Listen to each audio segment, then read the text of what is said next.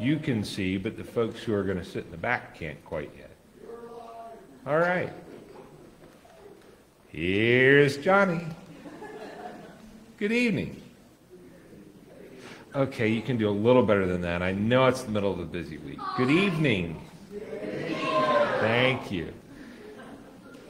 And welcome to our last midweek Lenten service. We'll talk about what's coming next week, but that's for the end of our time together. And so I'm glad to see you all here to see, well, okay, how will we pray this week? All right, no stations set up. I'm sorry to disappoint you if you were looking for kind of get up and get around. Our different way of praying this week is not so much a different way of praying physically, but a different focus. And we'll get to that here in just a little bit. I don't know about you, but I can use in the middle of this week a moment to breathe, to set aside all those other things that are going on, or for me, will be happening, right, that my brain wants to go to. And so taking the time to be in the here and now, in this time and place with these people, with this word from God. And so one of the ways in which we settle ourselves so that we can better do that is we do what? We breathe. And as we breathe, I invite you to get settled into your space. Maybe put your feet on the floor, kind of get yourself comfortable. Let some of the tension come out. Leave your body as you exhale. So you'll inhale through your nose. Exhale through your mouth. Remember, we exhale longer than we inhale. That's part of what triggers that physical reaction. As you do, just kind of sink into this time and place, kind of blow out all of those things that are distracting you so that after we do this 3 times, we can begin our worship together. And so we breathe in and out.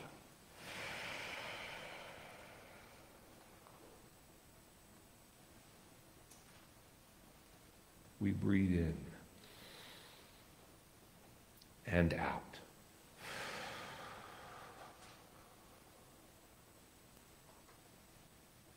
We breathe in the life-giving breath of the Holy Spirit. We breathe out all those things that take breath from us. And we begin.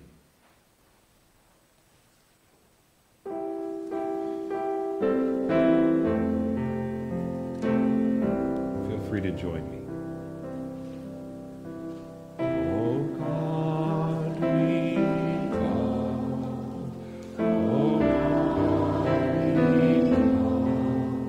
From deep inside we yearn.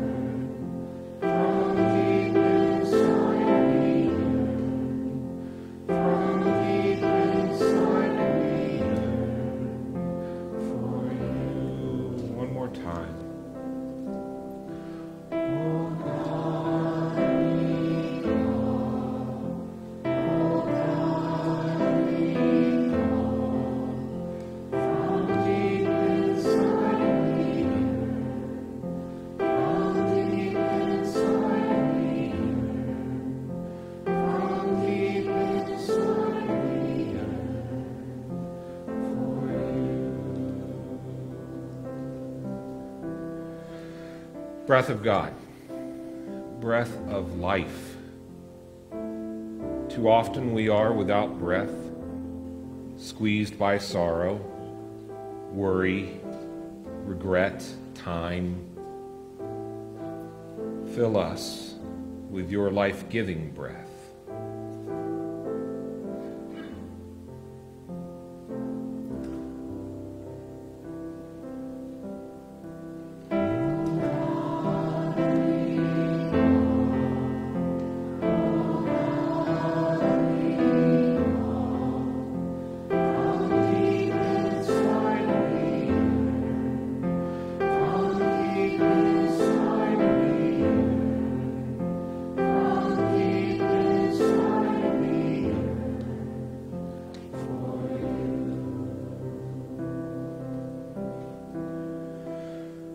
Holy Spirit, Comforter, Stirrer of our lives, give us this night what we need: comfort for our pain, a presence in our loneliness, a stirring into new life for where we are stagnant.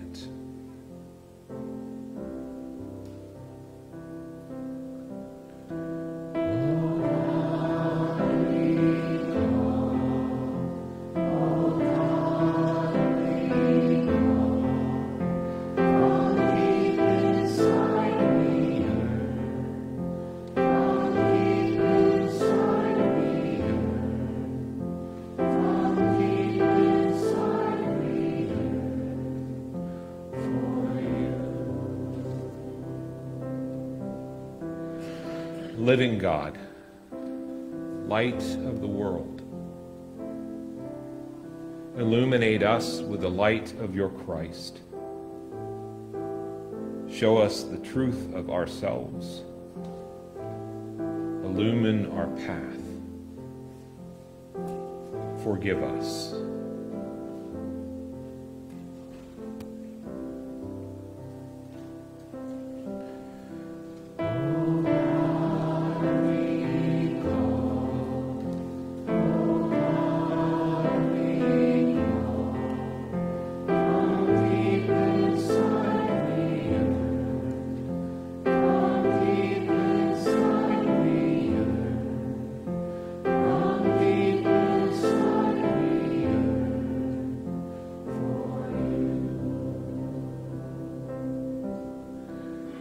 God of peace, we yearn for you with a desire so deep we cannot name it. Hear our cry. Come to your people.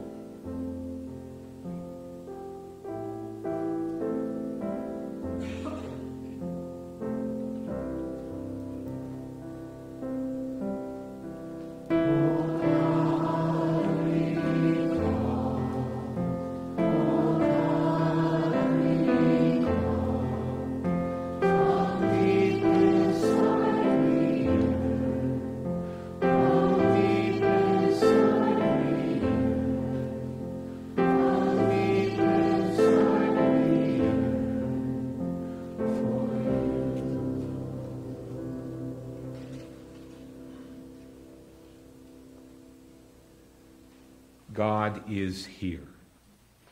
God is with us. Let us pray. O Lord, you spoke to Elijah in a still, small voice.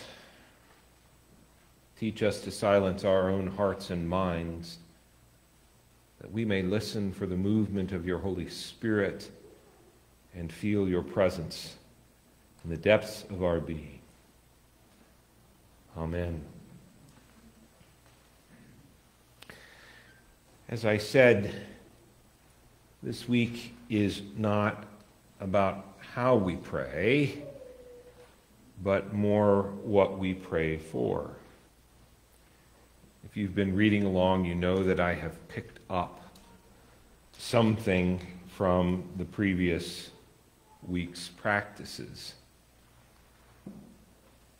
This will give you a little clue of what our focus will be. We're reading from Matthew 5, beginning with the 43rd verse. You have heard that it was said, you shall love your neighbor and hate your enemy, but I say to you, love your enemies and pray for those who persecute you, so that you may be children of your Father in heaven.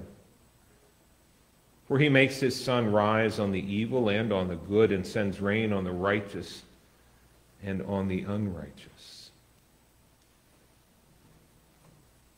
Let me amplify that text again just a little bit. Jesus said, you have heard that it was said, you shall love your neighbor and hate, detest, literally love less your enemy, those who are openly hostile to you, intent on inflicting you harm. But I say to you, Jesus says, love your enemies. Love, agape, your enemies, the same love that God shows to us, your enemies. And pray for those who persecute you, who hunt you down. Why? So that you may be children of your Father in heaven. For he makes the sun rise on the evil and on the good, and sends rain on the righteous and on the unrighteous. As Michael Reinhardt points out, this is a hard teaching. It is the way of the world to love in a self-sacrificial way our neighbor, those nearest to you, those you love. It is hard to love less.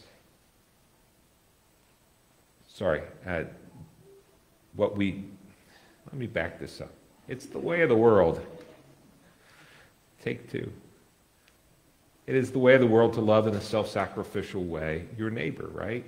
Those nearest to you. And to love less, to hate those intent on inflicting harm on you. But Jesus comes along and he says, no, we should love in a self-sacrificial way those people intent on inflicting us harm. To pray for those who hunt us down to make our life miserable. That is what children of the Heavenly Father do. This is a characteristic of what it means to hallow, to make holy God's name. I would also agree with Michael Reinhardt that this does not mean allowing abusers to continue to abuse, or that there are no consequences for actions that harm. God's desire is that we as human beings created in the image of God would be reconciled with one another, to be brought together as one. And when we fight, when we hurt one another, when we sin against each other, that breaks this basic relationship that exists between us. God's desire is to heal that break, that we would reconcile with one another. Now, in my way of thinking, reconciliation is the product when confession, admitting wrongdoing, meets forgiveness, release from retribution. Forgiveness comes from the wronged party. It's refraining from vengeance on the one who wronged you for both your sake and that of your enemy. It is not about the consequences of their actions per se. That may still be forthcoming. It is about the relationship between you and the one who has wronged you, as well as your relationship between you and God. Confession comes from the one who has wronged another. It does not mean that there will be no consequences, even if that confession is accepted. It is about the relationship between you and the one you have wronged, as well as you and God. Praying for your enemies is not easy. It takes practice. It does not mean pretending that the offense didn't happen. What it means is freeing yourself from the burden of carrying that grudge, that hate, that offense with you. As Reinhardt puts it, it is releasing the past in order to embrace a new tomorrow. Praying for your enemy might mean praying for the strength to forgive. It might mean praying for their conversion from hatred to love. It means acknowledging how you feel even as you pray, trusting that God will act for what is best for everyone. It might sound a bit like a prayer I read yesterday, that God would not harden Putin's heart, but soften it, that peace might prevail. And so tonight, I will invite you to pray for your enemies. Who are your enemies? Who are those you believe are intent on inflicting you harm? Or those who have harmed you? Start a list. If you've got something to write with or your phone, start a list. Let's start with those far from home. Other countries, people, those not in our state, those who are not closest to us. How might we pray for those on this list? Reinhardt suggests that even a prayer help them see the errors of their ways is a start. So I will invite you to take a few moments. And who are those other countries, other people, people not physically close to us, who you perceive as enemy? List those and take a moment to go through, and what might you be able to pray for them? Take just a few moments and then I'll call us back.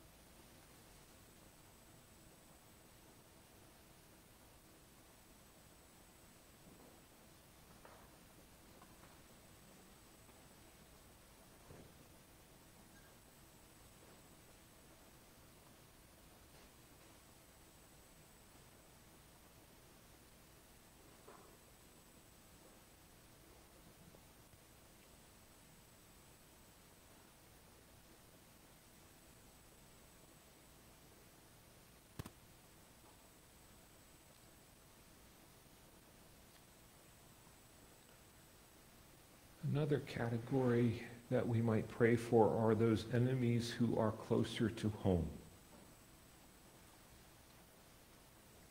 Who has hurt you?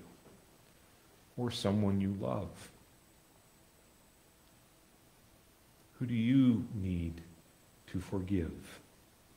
Even if it's just to get past the hurt. I invite you to write those down, as difficult as that may be. Sometimes the act of naming, writing, speaking, can be a beginning. To just name a thing gives us an opportunity to be free from it, as painful as it can be. So I'll invite you to take just a few moments now to who are those closest, to either mentally or physically write this down. And how might you begin to pray for these enemies who are closest?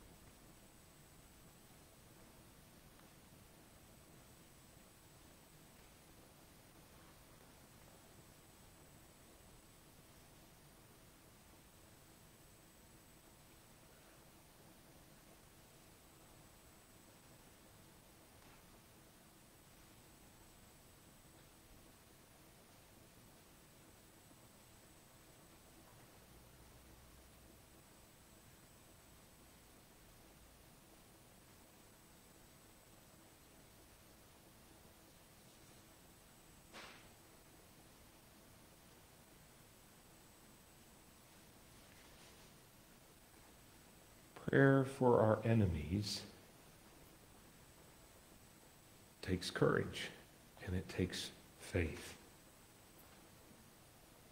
But what might God do in you and in them through a discipline of praying for our enemies on a regular basis? How might our hearts and our lives be changed? How might our world be changed?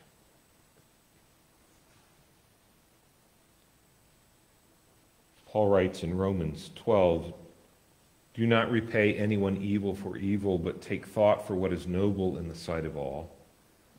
If it is possible, so far as it depends on you, live peaceably with all. Beloved, never avenge yourselves, but leave room for the wrath of God, for it is written, 'Vengeance is mine, I will repay,' says the Lord." No, if your enemies are hungry, feed them. If they are thirsty, give them something to drink, for by doing this you will heap burning coals on their heads. Do not be overcome by evil, but overcome evil with good. Love your enemies and pray for those who persecute you. Let us pray.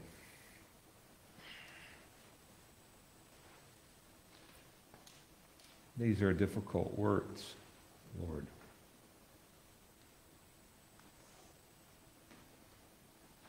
Give us the strength to hear them,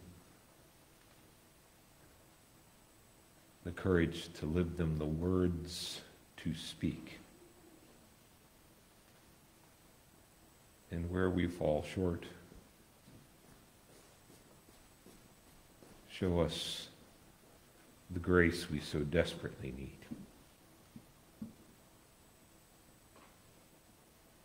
Amen. We continue with our evening hymn.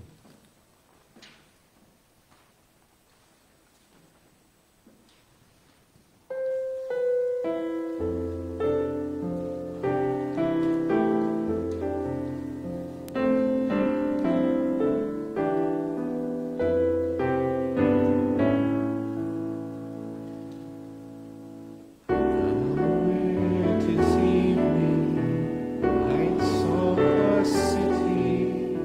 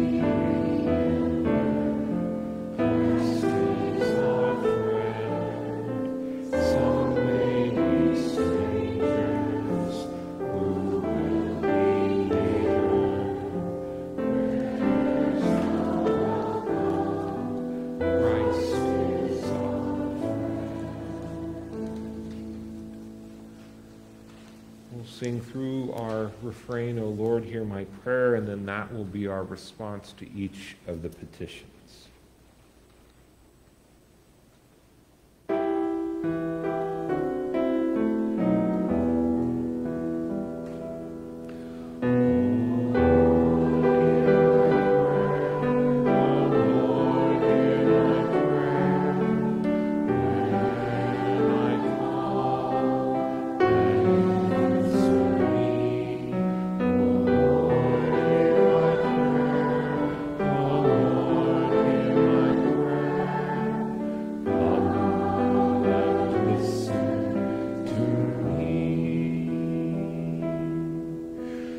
Gracious God, with thanksgiving for life-giving rain, for a warming earth that will bear fruit to feed us all, for full bellies, for family close by us, for shoes on our feet and a roof over our heads, for peace in our land, for steadfast love and faithfulness, we pray.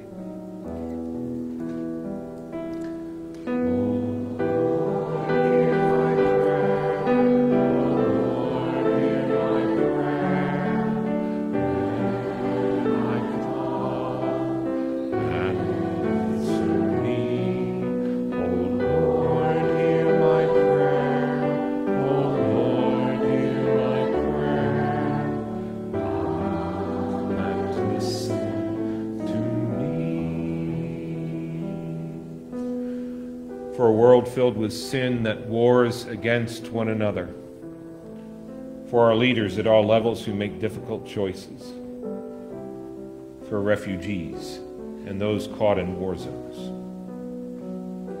for our enemies, that their hearts might be turned and we might recognize your image in one another, we pray.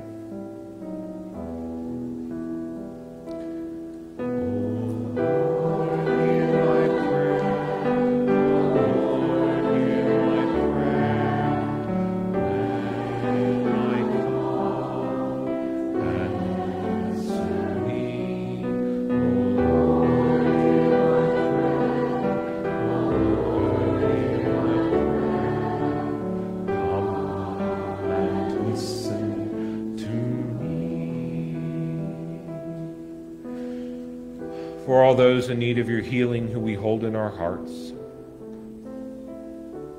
for all who struggle with mental illness, for those whose scars and wounds are visible,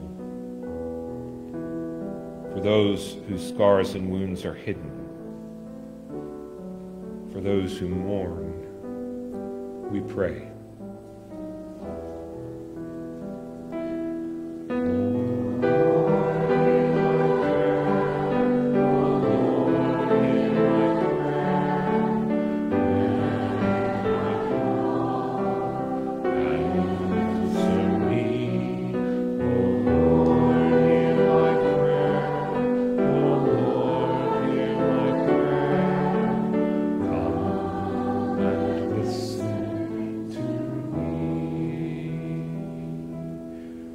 For peace in our world,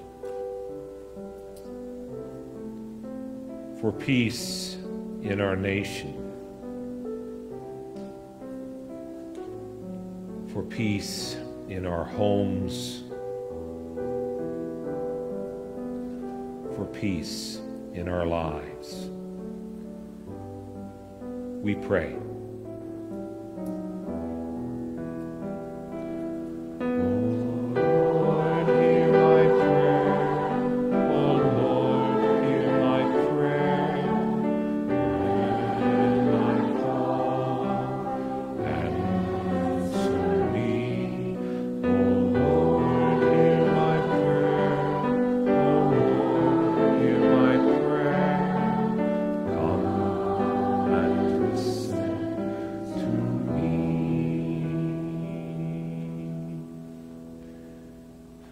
We give thanks to you, Heavenly Father, through Jesus Christ, your dear Son, that you have graciously protected us today. We ask you to forgive us all our sins where we have done wrong, and graciously to protect us tonight. Into your hands we commend ourselves, our bodies, our souls, all that is ours. Let your holy angels be with us, so that the wicked foe may have no power over us. Amen. An invitation to join us for Holy Week. You'll hear more from me. I may put out, at least in video form, my pastor's thoughts for next week early, because it's on this. An invitation to join us for Palm Sunday as we celebrate Jesus' entry into Jerusalem. We will wave our palms. They came today.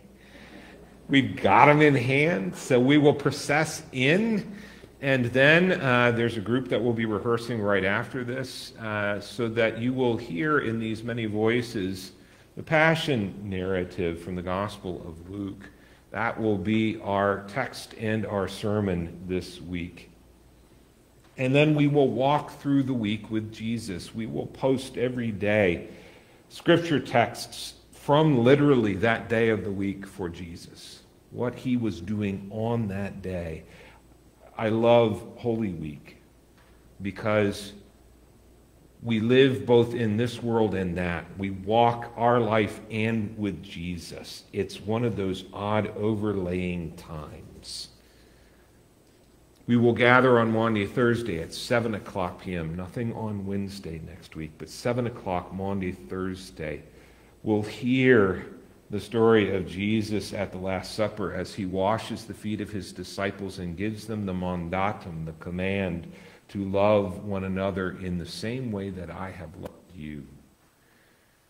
And then we will gather with the disciples as well to share in that last meal.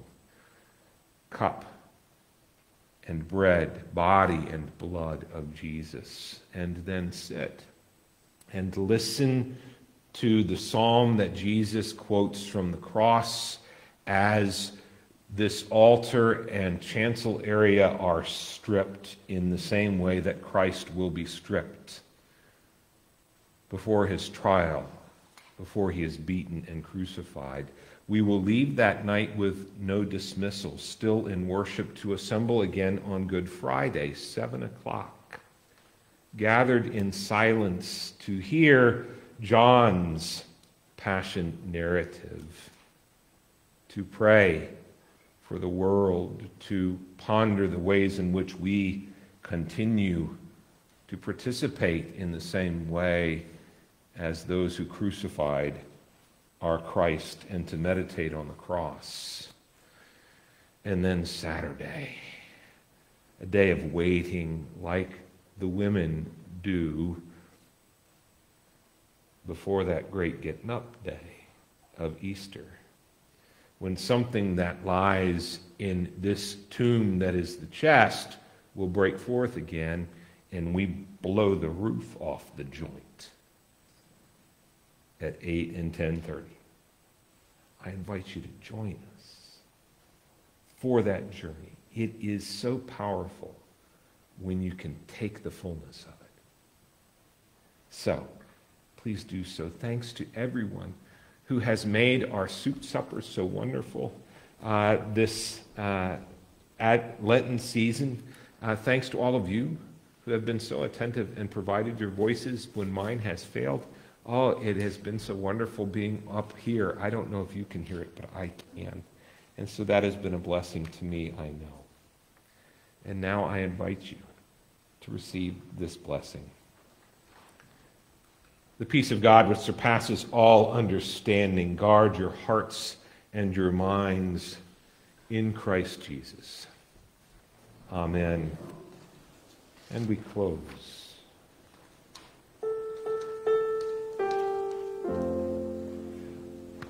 Night has fallen. God our Maker, guard us sleeping. You have kept us, Lord. God our Maker, guard us sleeping. We will trust in you. God our Maker, guard us sleeping. Night has fallen.